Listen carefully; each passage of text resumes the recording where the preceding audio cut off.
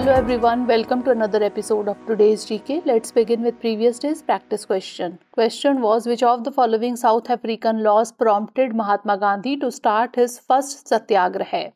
Transvaal Immigration Act, Natal Assembly Bill, Calcutta Quadroon Act or Black Act? The correct answer is option D, Black Act, Asiatic Law Amendment Act. The Asiatic Law Amendment Act, colloquially known as the Black Act, was the South African legislation that was of great concern to Gandhiji and the Indian community. It prompted him to start his first satyagraha. Introduced in 1906 in Transvaal, South Africa, this law was discriminatory towards the Indian community. It required all Asians to register and carry an identification pass at all times. Recognizing the oppressive nature of the act, Gandhiji saw it as a direct affront to the dignity and rights of the Indian community in South Africa. It became the catalyst for his involvement in direct activism against racial discrimination. Therefore, option D is the correct answer. Now let's begin today's session. First question is, recently the Intelligent Grievance Monitoring System 2.0 has been launched by which of the following? Ministry of Communications, Ministry of Personal Public Grievances and Pensions, Ministry of Cooperation or Ministry of Information and Broadcasting. The correct answer is option B, Ministry of Personal Public Grievances and Pensions. Recently, the Union Minister of State Independent Charge, Science and Technology, MOS Personal Public Grievances Pensions has launched the Intelligent Grievance Monitoring System 2.0. It is an initiative of Ministry of Personal Public Grievances and Pensions. The Intelligent Grievance Monitoring System 2.0 dashboard has been implemented by IIT Kanpur following an MOU with the Department of Administrative Reforms and Public Grievances. The dashboard provides instant tabular analysis of grievances filed and disposed, state-wise and district-wise grievances filed, and ministry-wise data.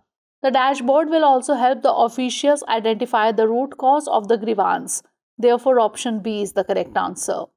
Next question is, consider the following statements regarding the staghorn coral. 1. It is found typically in clear shallow water on coral reefs. 2. Their colonies are golden tan or pale brown with white tips. Which of the statements given above is or are correct? 1 only, 2 only, both 1 and 2, or neither 1 nor 2. The correct answer is option C, both 1 and 2. Recently, a genome-wide survey of highly endangered staghorn coral in the Caribbean has identified 10 genomic resilience against white band disease. It is found typically in clear shallow water 15 to 60 feet on coral reefs throughout the Bahamas, Florida and the Caribbean. Hence, statement 1 is correct. Staghorn coral colonies are golden tan or pale brown with white tips, and they got their color from the algae that live within their tissue. Hence, statement 2 is correct. It is particularly susceptible to white band and white plague. Therefore, option C is the correct answer. Next question is, what is the IUCN status of pygmy hog sometimes seen in the news?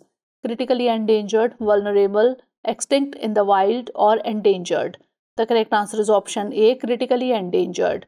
Recently, 18 captive bred pygmy hogs were released in western Assam's Manas National Park and Tiger Reserve. It is the smallest and rarest species of wild pig in the world.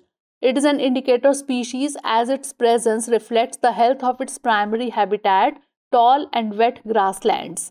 Currently, the viable population of this pig in the wild in India is in the Manas Tiger Reserve in Assam.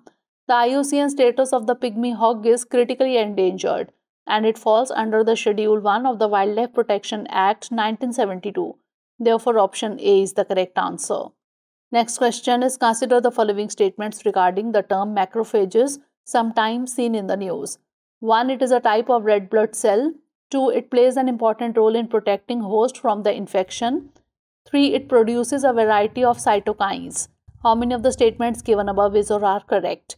Only 1, only 2, all 3, or none? The correct answer is option B, only 2. Recently, the researchers have detected senescent macrophages in the lung that not only remained but also supported tumor growth in a recent cancer cell study. Macrophages are a type of white blood cells that plays an important role in the human immune system. Hence, statement 1 is not correct. They are involved in the detection, phagocytosis, and destruction of bacteria and other harmful organisms. They can modify themselves to form different structures in order to fight various different microbes and invaders. In this way, macrophages provide the first line of defense in protecting the host from infection. Hence, statement 2 is correct. Macrophages produce a variety of cytokines, which are signaling molecules that communicate with other cells of the immune system. Hence, statement 3 is correct. Therefore, option B is the correct answer. Next question is, consider the following statements regarding the term internet cookies. 1. It contains tiny amounts of data about users in text files.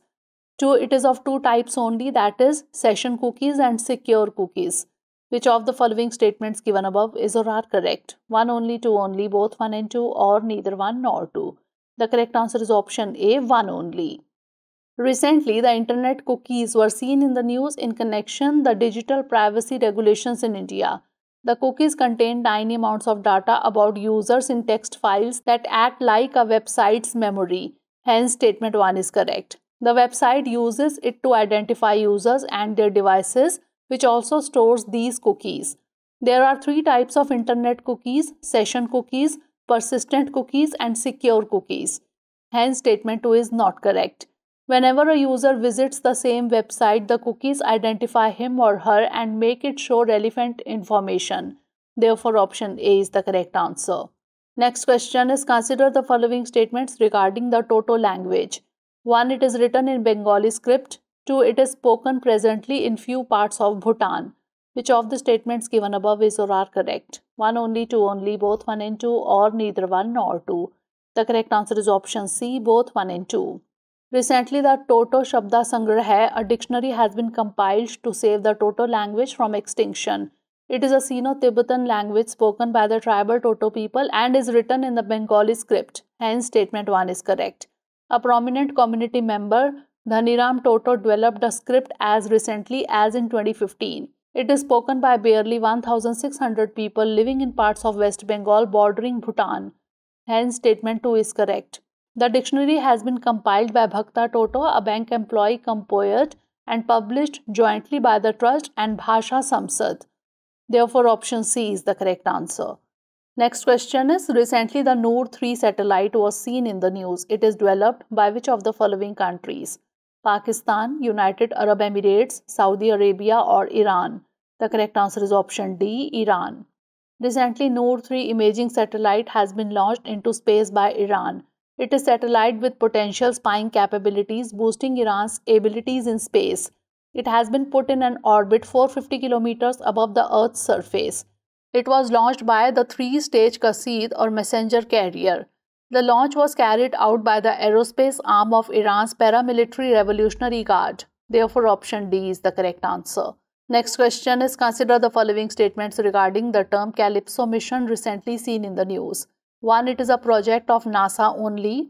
2. It is a satellite-based observatory. Which of the statements given above is or are correct? 1 only, 2 only, both 1 and 2, or neither 1 nor 2? The correct answer is option B, 2 only. Recently, National Aeronautics and Space Administration, that is NASA, announced the end of CALIPSO mission that analyzed climate, weather, and air quality. CALIPSO, that is Cloud, Aerosol, LIDAR, and Infrared Pathfinder satellite observations, is a mission dedicated to studying how clouds and aerosols impact the Earth's climate. It is a joint project of NASA and CNES, that is Centre National Études Spatiales, the French space agency. Hence, statement 1 is not correct. CALIPSO, which is a satellite-based observatory, was launched in 2016. Hence, statement 2 is correct. Scientists are using data from CALIPSO to construct 3D models of the atmosphere that improve our ability to predict future climate change. Therefore, option B is the correct answer. Next question is, sometimes seen in the news, the pink bollworm affects which of the following crops? Wheat, paddy, maize, or cotton? The correct answer is option D, cotton. Recently, the pink bollworm is becoming more widespread and serious than ever before in the states of Rajasthan and Haryana. It is one of the most destructive pests of cotton.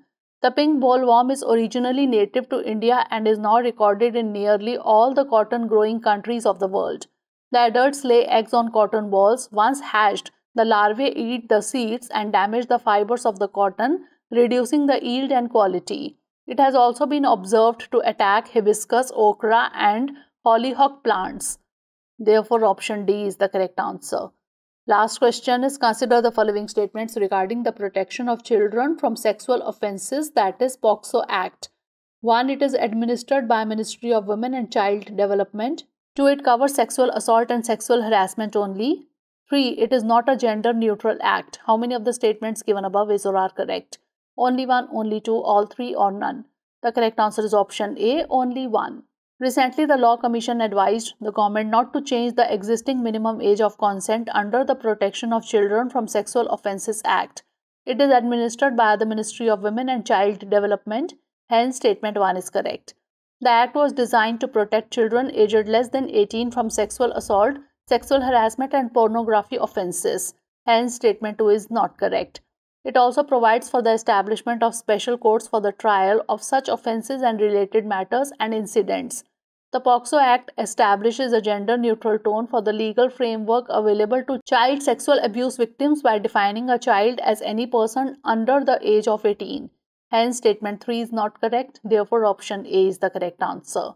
Now it's time for the practice question. Recently, a new species of tarantula named Chilobrachys Natanicharum has been found from which of the following? Indonesia, Malaysia, Thailand or Vietnam?